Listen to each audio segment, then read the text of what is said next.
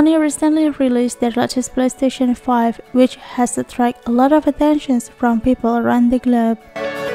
The latest report said that the PS5 has broken a new record as the fastest-selling console in the history on the United States.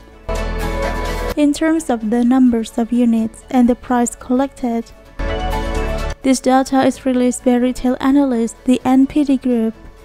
Many people are not surprised with the news as people are eager to have their own PS5 console.